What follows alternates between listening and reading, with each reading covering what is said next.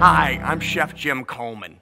When we make this Alouette Savory Vegetable Crab Rangoon, which sounds like a mouthful, we're going to be using the Alouette Savory Vegetable, but you could use any of the Alouette Spreadable Cheeses. So we're going to start by adding some crab meat to this.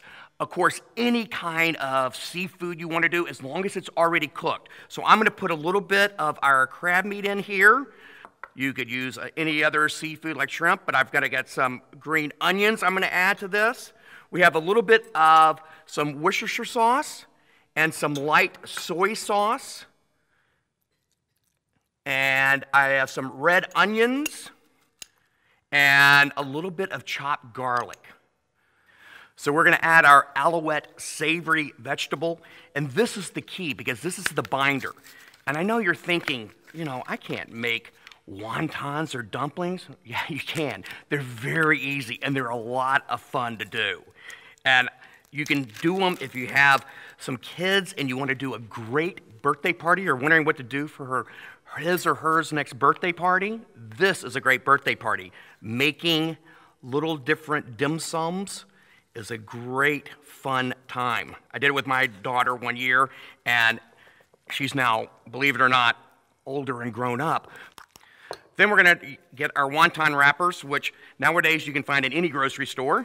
And I'm going to take these, and if you're working with a bunch of them, I got a little wet cloth here just so they don't dry out. So I'll take a little bit of our mixture. Don't fill it up too much. That's normally the mistake I make at the beginning. And I have a little cornstarch and water mixture here that I'm going to seal our edges with. And we'll just go ahead and fold these over. And nice, easy to do. This is where cooking is fun. That's why I'm saying this makes for a great party. The party always ends up in the kitchen anyway. So why not let your guests have some of the fun in making this food?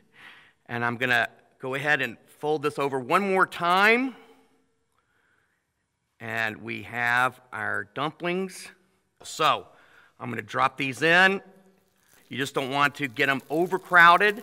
And you have to remember, keep the heat on because when you add your product to the oil, it will lower the temperature. Crab Rangoons is with a salad for a first course. So easy to do. Do like 3 of them. If this is going to be an entree luncheon salad, maybe I'll do 4 of them, just a very simple mixed greens with a little bit of coleslaw. Print out the recipe and have some fun playing around with it. And let us know what your favorite recipe ended up being. But the thing is, we've had fun, and you've got to slow down and savor some of these wonderful flavors right here.